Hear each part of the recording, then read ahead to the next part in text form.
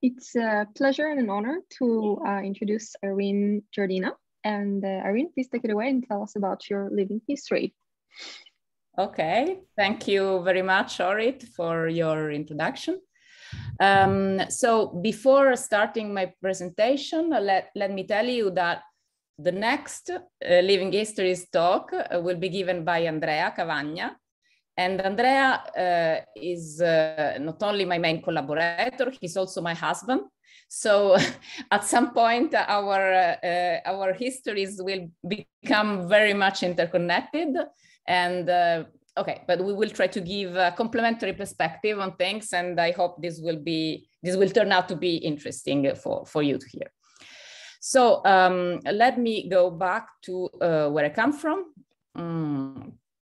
So I'm Italian, and I was born in Sicily. Sicily is an island in the southern part of Italy. And more precisely, I was born in this town here, this city, which is called Catania. So this is a small city compared to the previous city, urban metropolitan area that we saw in the previous talk. So it's about 500,000 inhabitants, and it is located, as you can see from this map, just below the Etna, the Vulcan. Okay, so here you can see an image of Catania, and Catania is on the sea, but you have the Vulcan really nearby. So it's very beautiful. You can enjoy the seaside in the morning, and then just go to the mountain in the afternoon. So it's very, very nice. It's an old city. So you have like everywhere in Italy, you have ancient ruins of Greek and Roman origin. But the city is mainly a Baroque city with this black lava stone. So it is particularly nice and fascinating. It is a port, so historically it has always been a big port in southern Italy, and it has been a commercial and cultural hub for centuries. When I was a child in the 70s, in Sicily, but I would say broadly in Italy, it was a quite dark period. But in the late 80s, when I was a teenager, especially in Catania, there was a change, and both from the social and political perspective, and Catania really became a very lively place, and I enjoyed my teen years very, very much. On top of that, let me add that it has this city has the typical contradictions of decadent, resurgent southern Italian cities, and they have let's say a very interesting environment to grow in.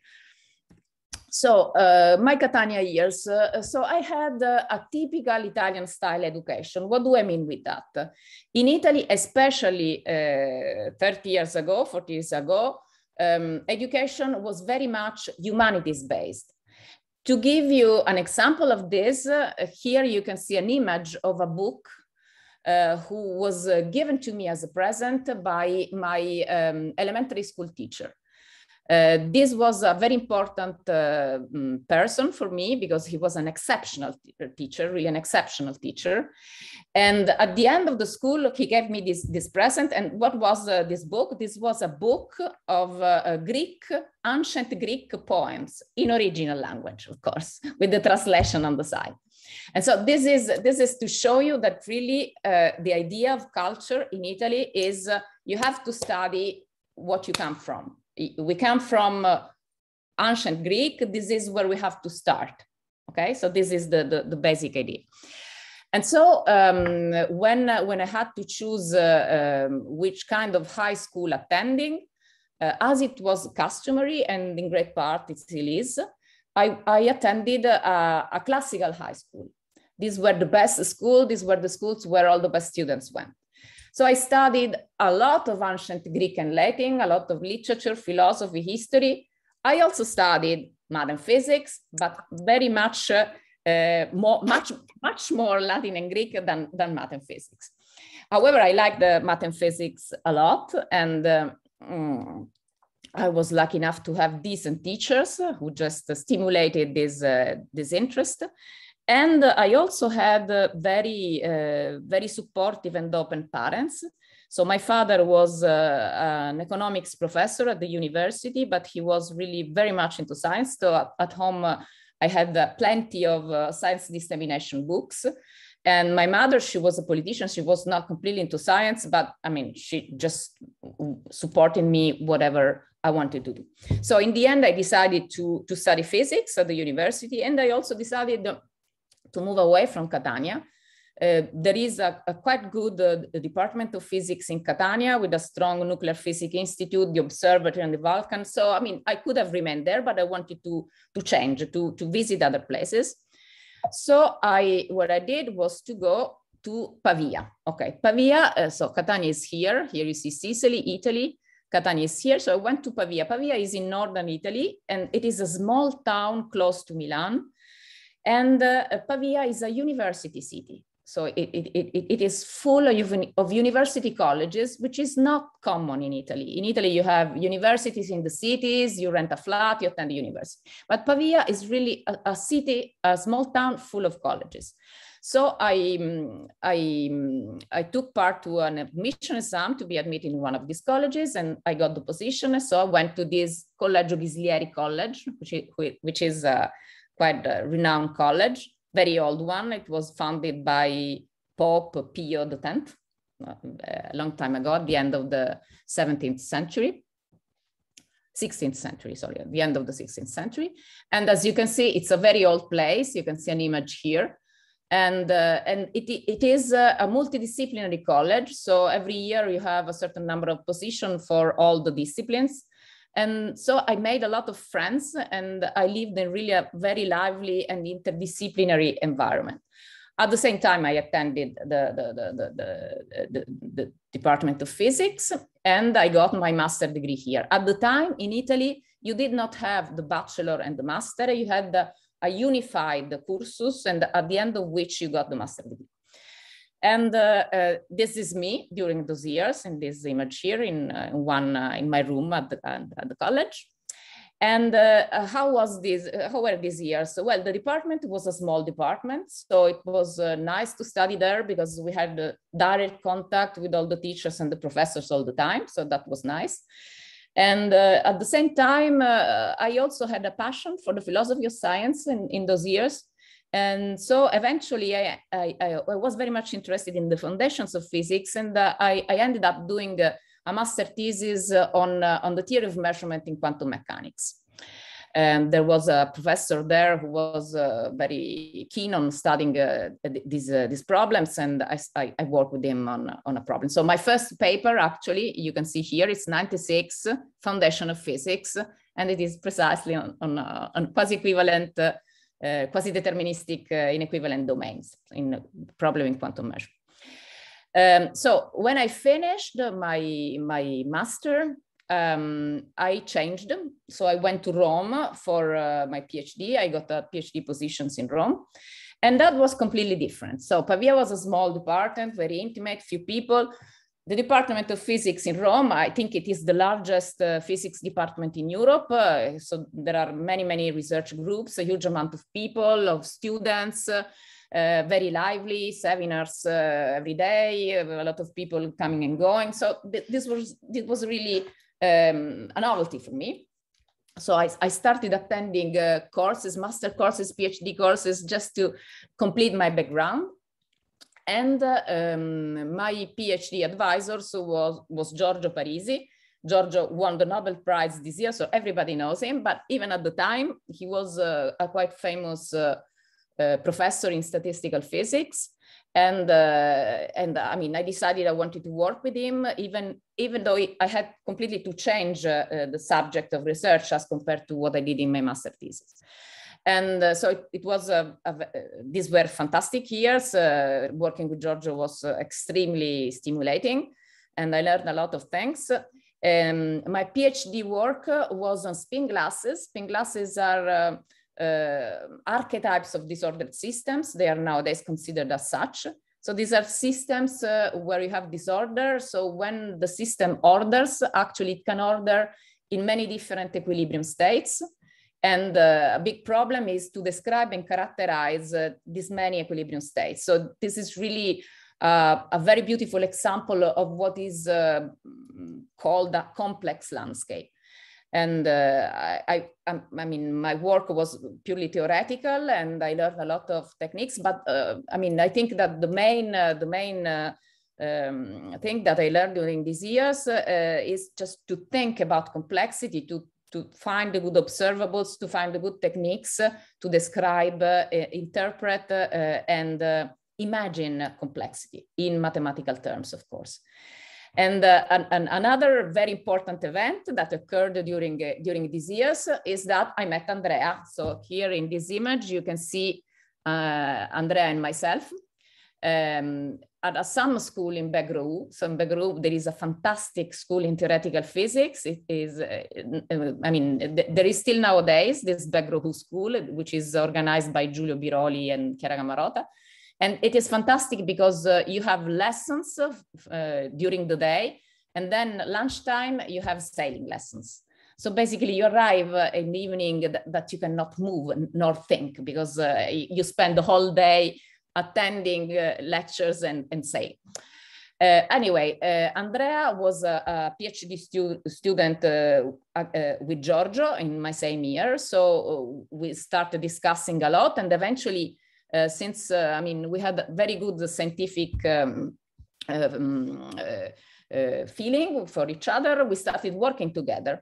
And we worked together for a couple of years, and then we started also a relationship. So our story actually starts as a scientific story, and then after some time it became also a love story, if you want.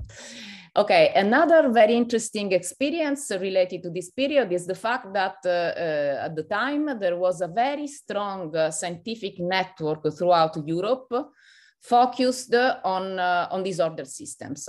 So there were regular meetings, but really every couple of months there was a meeting with a lot of people. And this was, especially for the young students, this was really an incredible way of meeting people and discussing. So here you have an image of a meeting in ICTP, the International Center for Theoretical Physics in Trieste.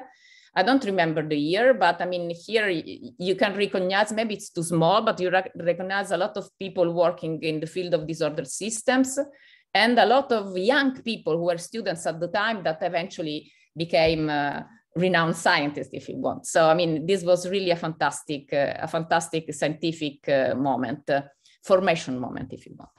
Then after the PhD years, I went to... Irene, sorry to interrupt, but just so you know, you're a few minutes over. Okay, so I will go very quick on this. So we spent a couple of years in Oxford together with Andrea.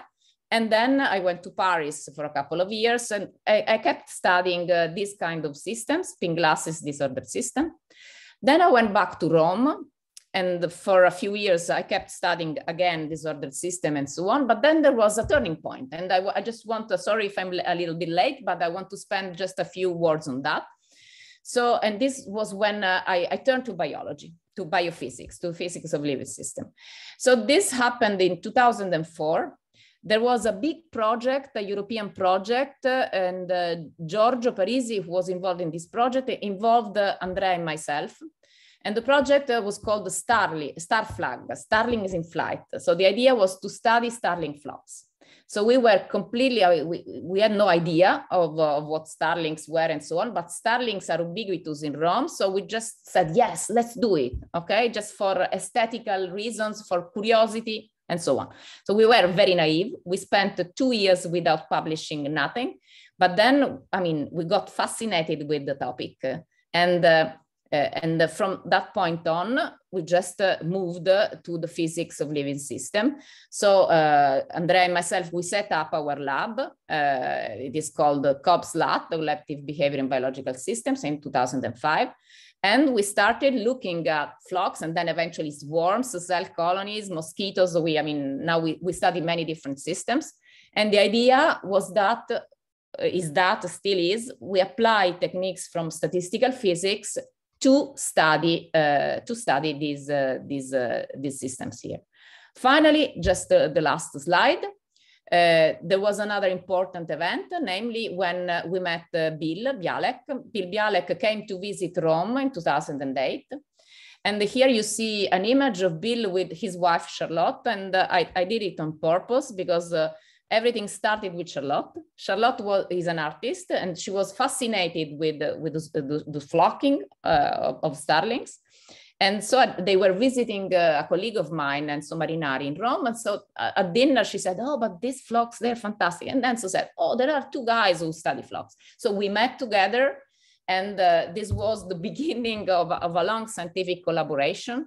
And we have been collaborating since 2008. And now we visit each other very, very, very often. And then just to finish, I just leave it here, the slide issues. So if anyone has questions about that, they can look at the slide and ask me a question. But I mean, this is just to say that this, what I told you is a nice parabola. In the end, I'm doing what I like to do. I have a good position and so on, but this is never super easy. There are difficulties all along the way. And this might be due to, you know, very slow career advancement, which is a great problem in Italy, for example. This can be due to the fact that, I mean, what I write here, the two-body problem, you work with your partner. So every time you need to find a position, this should, I mean, combine you and your partner and so on. So, but in the end, if you persevere and you can do it. So that's it. Thank you so much for this lovely talk. I think we have time for a quick question before we move to the next speaker. Are there any questions from the audience?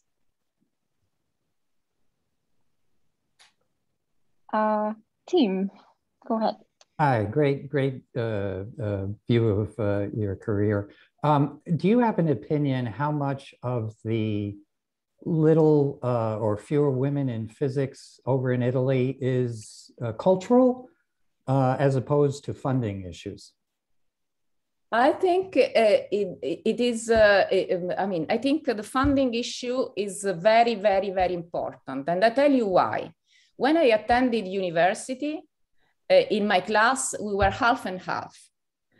If you look at the percentage of women students in physics along the last 30 years, it is almost stationary around 30%. So 30% of the students are women, okay?